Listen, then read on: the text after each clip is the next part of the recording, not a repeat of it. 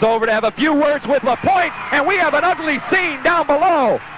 At the players' bench, Gord Lane came over to have a few words at LaPointe, and all heck breaks loose here at the Springfield Civic Center. A real ugly scene, riot-like conditions here in Springfield as Lane and LaPointe had words, and oh my, this is a scary situation here in Springfield as all the players square off. LaPointe had a few words for Vakota, and Lane came right to his defense, and then those two went at it. And you hate to see the sticks involved. That's what's really scary, Rich. You do, John. You could hear the sticks hitting helmets from up here, and that is not a good sign. And you know, you can't blame Gord Lane for defending his player, as Vakota was skating off, and LaPointe had some words for Mick, and hey, Gord came over and gave LaPointe a few words back, but then now it's starting to get ugly, and you hope it just doesn't get any worse than this. Vakota comes back on the ice. He's looking for anybody here. One of the Indians trainers tried to stop him, I think, but now Mick looking to go, and seems to a little bit starting to players pairing off now, but there's still some scraps going on. Check that, Dahlman and Julian now going along the near board. Boudreau has a hold of Nanashek. He's trying to get in at Vern Smith. Now Huff and Smith are squared off. Henry and Mayotte went at it in this melee, which is broken out. League President Jack Butterfield in attendance tonight. Now the goaltender Ford has a hold of someone. He wrestles him down to the ice. Tugnut and Wakeland getting involved. And Wakeland has a hold of Ron Tugnut, the two backup goaltenders, and Wakeland pounds away on Tugnut. Wakeland pounds away on Ron Tugnut. And now Jensen throws his equipment. Well, this is one of the uglier scenes you're going to see right here. All breaking out with 1:56 left in the second period. Well, Ford got a hold of Jensen and jumped on top of him, and the two backup goaltenders got involved. And Jensen ended up throwing his gloves in the direction of Marty Wakeland, and the ice just a picture of sticks and gloves, and really not a pleasant sight to see, John. Now Vakota is being held back by Gord Lane along the near boards as Jacques Mayotte of Fredericton came over to whisper a few words of wisdom to him. No, I think out of the penalty box. Out of the penalty box. We have all sorts of infractions here, Rich. And Dahlman wails away, and here we go again.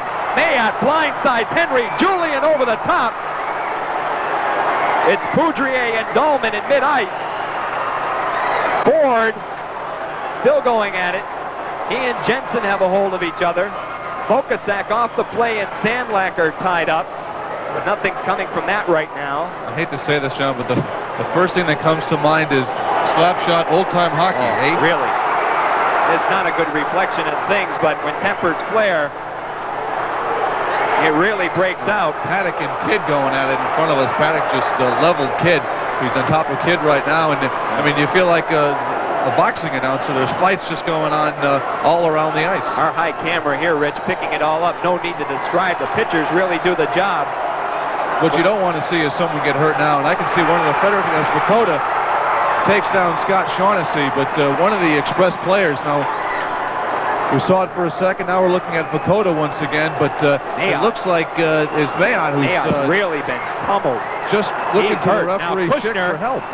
Excuse me, Rich, but Kushner and Agnew are going toe-to-toe. Right there's the two of them.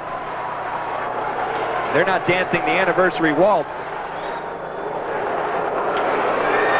Schick is going to have his hands full here. I'll tell you what, trying to sort this thing out, and boy, that's something you hate to see as Mayotte is going off with a towel to his head. Evidently, he's been cut. He's wrapping the towel around his head as you look at the two goaltenders standing side by side, and Bokasak trying to get going as the linesman and Schick are trying to hold him back.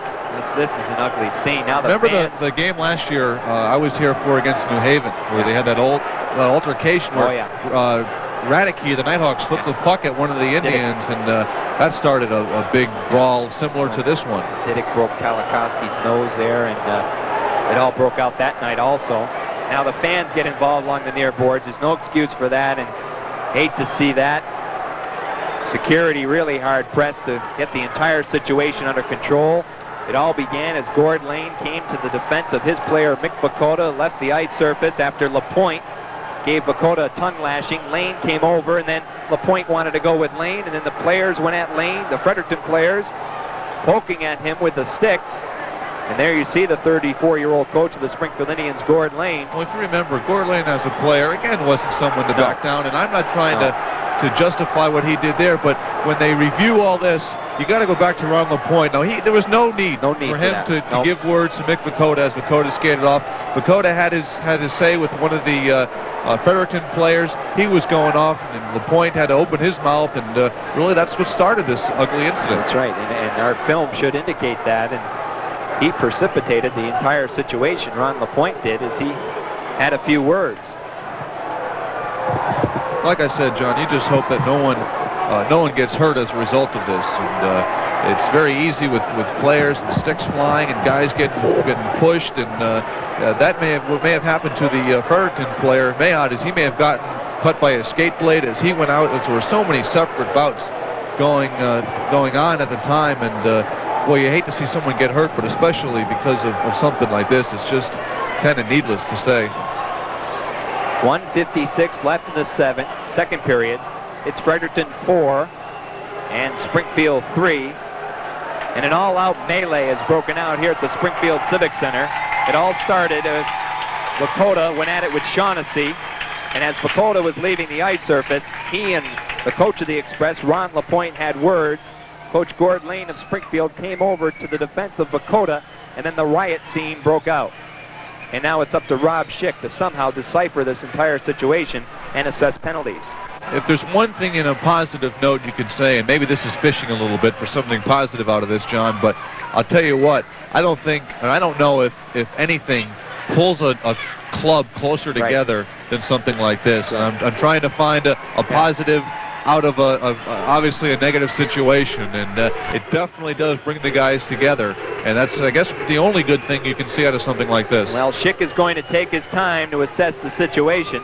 He's calling a halt to the period with 1:56 left in the second, so we will have a 21-minute